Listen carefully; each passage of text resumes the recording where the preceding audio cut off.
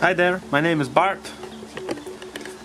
Welcome to this video tutorial. We'll be talking about photogrammetry. Photogrammetry is this awesome thing that you can create photographs to make 3D models. I'm going to use these two models to create a 3D model using two types of technologies. One using just my iPhone. Oh, where's my iPhone? Here it is, the iPhone. It's an SE model, which is pretty cheap. And the second, I'll be using this DSLR camera that I have here. It has some cool things. So we're going to use the calibration mat for making the objects, taking the scan of the objects bigger. So small calibration, big calibration. And what we got here is pretty cool. This slides into here, and this just screws into here. This is an old Japanese tripod that I got in Japan years ago. Use it until this day. Cool thing about it, it just slides quickly and you can put it back in. No thingy bobs, which is cool, and has a small ball head here that I can operate, which is cool, because what I do is I actually take this and mount it like this. That way I have a 3-point stabilization here with my arms here and my front side just like this, and I can capture really stable footage just using this simple technique. So let's get to scanning. Well, the app that we're going to use is called Qlone. Let me just get the calibration object and scanning it. This process should take about, well, 2 to 3 minutes. You can take your time. As long as you have good lighting, it should be fine. You can take your time.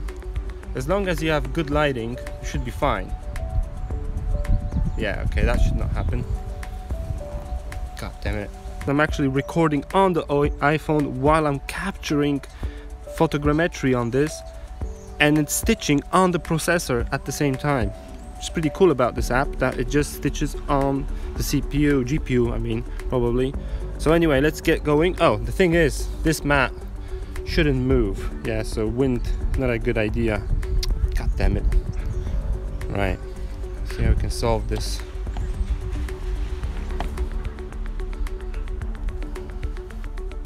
Well, that is a solution, but I don't want to get this in the way, so let's just give it a little rotation. Now the thing is, you can also rotate the mat itself, and you can see that the sphere rotates with it, which is pretty cool. But I think it's better not to rotate the objects, because photogrammetry works better when the lighting hasn't changed. But when you spin the model, the light reflections actually change. Alright, let's go. Let's get to it. I'll start record. And all I do now is just move around .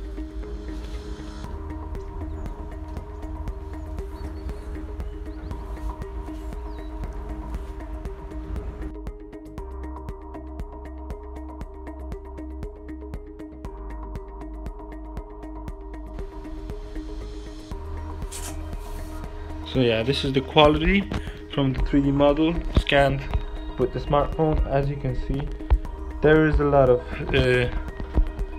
well, man, it's just meshes that didn't work out. But here's the cool part. Check this out. Check this out. You can look at it in augmented reality.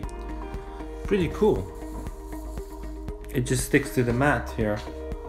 So remember one thing. This is the quality of the 3D scanned model is not that great if you use it on the desktop, but on the mobile phone it looks like it's really there. Check this out. This is even cooler. If I take a giant mat like this,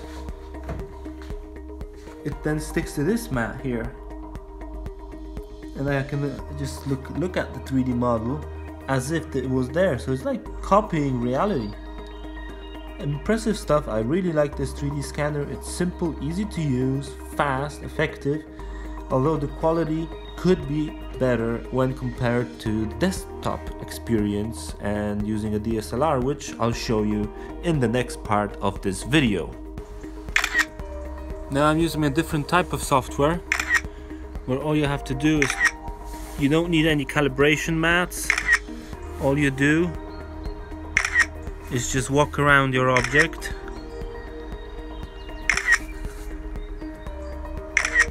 straight from the cloud, and this is what we get. So as you can see, the 3D model hasn't preserved all the little details, and the textures are pretty mashed all together. Not too impressed by this. Maybe this is just a preview. Well, Photogrammetry software, and look at what I got. This is 52 pictures took with just my standard camera. It's an 18 megapixel camera, so nothing too fancy. And basically, from a series of pictures like this, which is just me rotating around the object, and after processing this is what you get. This is normal quality. Now, for comparison, I'll show you how the model looks on the iPhone and how it looks using this commercial software, which is Capture Reality, and I'll also show you a free version called ColMAP that does pretty much the same thing. It's just free, so there's a little bit more fiddling around with it, but it works. So I'm gonna now colorize this and then texturize this. So I'm gonna switch off the recording because this is really GPU intensive stuff. All right. Okay, so we're done with the processing, and I'm pretty impressed. RealityCapture, Capture Reality, whatever it's called, did a pretty impressive job of actually stitching all this together without me even thinking about it, which is really cool.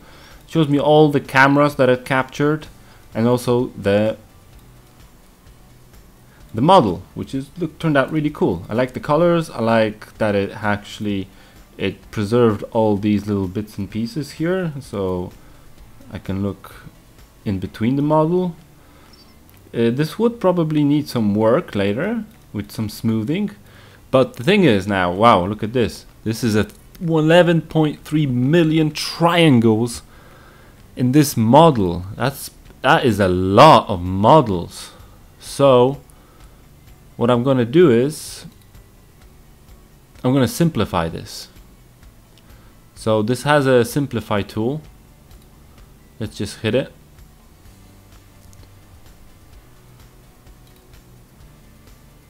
And change the target triangle to, let's say, 500. 1, 2, 3,000. And hit simplify. So the software just runs through it. So this is the final result that I got. It's a render. Looks pretty okay to me. So this is capturing reality. Nice bundle of a package. Okay, so we're going to do exactly the same now in a free software called ColMAP. I'll see you there. So this is how ColMAP looks. Pretty straightforward, nothing too fancy here. What you do is you click this button and you select the workspace folder.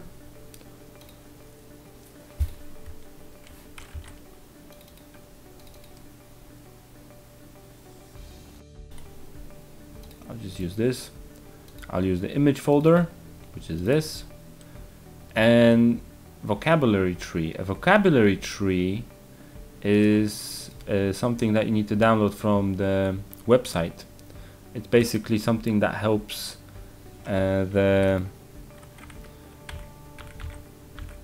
just get into this. I think I have a vocabulary tree here. So data type, individual quality. Well, I'm not sure about high. It's gonna crash my computer. But let's try running it at. Actually, it's to medium. So we're gonna compare how long it took. All right, see you there. So after a couple of minutes, we get this message, and we can check out our models. To view that, the best would be to use Mesh Mixer. This is the point cloud that we got from this. So we're missing a couple of cameras here, but that's pretty much good result for a free software anyway. Let's import our model. So we get a dense and sparse. Let's go into the dense and look at the fused model. Nope, didn't import. Let's have a look at this. Just try to open it in the... Yeah, we need to open the second file. Let's have a look at Meshlab. Maybe Meshlab will be able to preview this better. So this is what we get from ColMAP. Pretty nice detail. You can see that. You can see through the model, which is good. So I use the same set of images to create this as I did with the paid software, and I'm pretty impressed with this. This is a 3 million faces and 1.8 million vertices, which is quite a lot. We could optimize this to make it look a lot better. So this is just the mesh.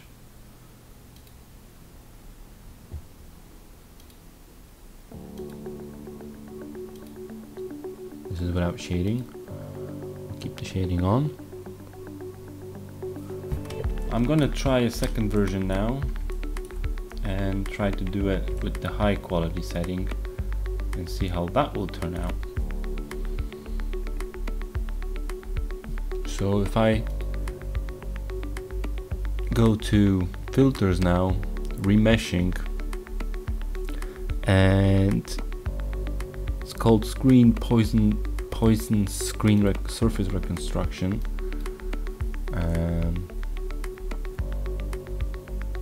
This will basically make the model a lot less heavy than it was before. So this only has 82,000 vertices and 163,000, but the quality is unacceptable. So let's get rid of this. Look at this. This is actually interesting. I used Agisoft Photoscan Professional trial version, and I got pretty impressive results. Just going through the workflow here, which you add photos, then you align the photos, then you build the dense mesh cloud. Now once you have the dense mesh cloud, you can do a lot of cool stuff with this. So what normally would you do is convert that dense mesh cloud into something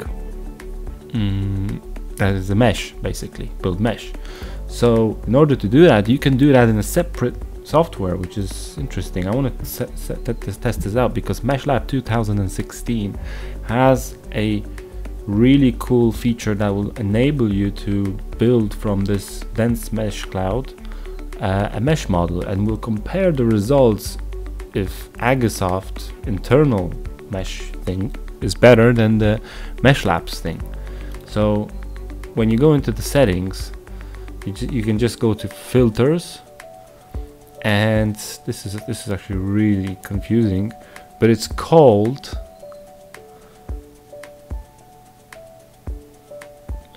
they changed it. It's now called screen poison surface reconstruction, and it's a really fast algorithm.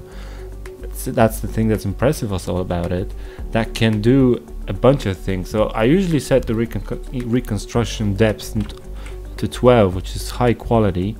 You can go more, but you won't see much of a difference. So I'll just hit apply and let the graphics card run through this. Now this is actually really intensive, so we'll wait a moment here and see how it turns out. A few moments later. Check this out. This is the final version that I got. Basically, after hitting build texture from the workflow, this thing just looks amazing in Agisoft. And what I like about Agisoft, they give you actually the ability to work with your photographs and to export this and see if you actually use this in any meaningful way, as the other software usually has it blocked or you have to unlock it in some weird way. So okay, yeah, this makes all sense. I didn't take, you see it's missing the little parts here from under the model, but I didn't take those pictures. I only took pictures just from one angle, just going around the model. I should have went around here, then I would have more detail coming from this side, which you can see. Well, it doesn't make that even much of a difference, which is pretty good. So there you go. So after exporting it to a pl file, that's a pl file, that's how you call it. It also exports along with the model texture, which you can see here. It's crazy texture, but it works. It's like computer generated. Everything is known and aligned properly, and there you go. There's our scanned 3D model. This can be 3D printed or exported into any other software for development. And nice thing is, it's not crazy amount. It doesn't take insane amounts of memory. This particular guy has 13 megabytes, which isn't a lot. So yeah, Agisoft, I like it. I like what you're doing. This is pretty impressive. And I like also that you have batch process, which was missing from RealityCapture. I couldn't figure it out. Okay, I hope you learned a little bit about photogrammetry, its possibilities. What are the differences between doing it on a powerful desktop computer with a good powerful graphics card, and doing it on this little guy, which is also pretty impressive, because this is just the easiest way to do it. There's no easier way than to get 3D models than just using your phone. Okay, I'll see you guys in the next lesson tutorial. So after exporting it to a pl file, that's a pl file, that's how you call it. It also exports along with the model texture, which you can see here. It's crazy texture, but it works. It's like computer generated. Everything is known and aligned properly, and there you go. There's our scanned 3D model. This can be 3D printed or exported into any other software for development. And nice thing is, it's not crazy amount. It doesn't take insane amounts of memory. This particular guy has 13 megabytes, which isn't a lot. So yeah, Agisoft, I like it. I like what you're doing. This is pretty impressive. And I like also that you have batch process, which was missing from RealityCapture. I couldn't figure it out. Okay, I hope you learned a little bit about photogrammetry, its possibilities. What are the differences between doing it on a powerful desktop computer with a good powerful graphics card, and doing it on this little guy, which is also pretty impressive, because this is just the easiest way to do it. There's no easier way than to get 3D models than just using your phone. Okay, I'll see you guys in the next lesson tutorial.